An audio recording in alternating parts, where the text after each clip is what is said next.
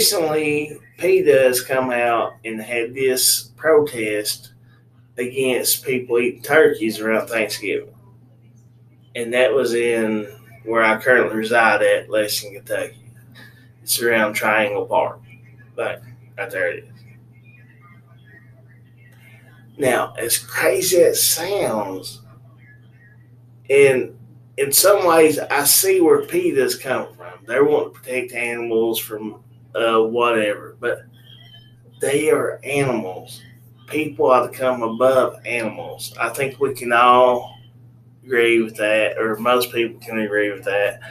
I don't know. I'm not trying to impress my stuff upon you, but it seems like to me PETA wants to control what you think and eat and stuff like that. Because I mean, it's just insane. Some of the protests they have is insane. Okay, so think about this: if domestic turkeys, were not a thing anymore, how many people keep them as a pet? I don't know if you've had any experience with domestic turkeys. I have. Okay, so whenever I was about 5 or 6, this is one of my earliest memories. So my aunt took me to go see my great grandma and grandpa, and they had this big tom turkey outside, and it was mean. You know, it didn't. Of course, it seen me as a little boy, man, and believe it or not, I was a lot skinnier back then. And it'd bully up on me, man. It would chase me and stuff, because I was scared of it. Because heck, it was as big as I was. And my aunt was like, "Well, you need to quit being scared of that turkey. It's more scared than you than it is of him." And then she jumped outside, and it flogged her real hard, and she fell down and broke her ankle. And I was like, "What?" I was like, "You expect me not to be scared of this thing and it just broke your ankle?"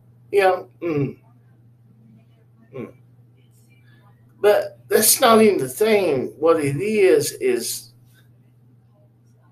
some of these animals would not exist if we had not bred them for domestication. It's like who would have a pet cow? It eats a lot. You know what I mean? Everything. And there's a lot more of them. And so when PETA is going against HelloFresh for